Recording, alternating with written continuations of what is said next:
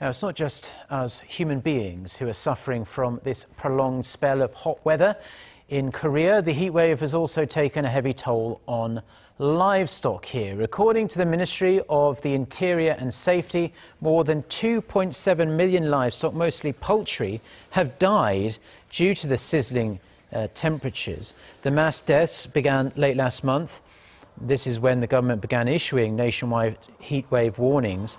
Chickens were the worst affected, as they not only lack sweat glands but are often raised in hot and cramped conditions like that. Agricultural Ministry officials advise farmers to install temperature controlling facilities and insure themselves against incidents like this.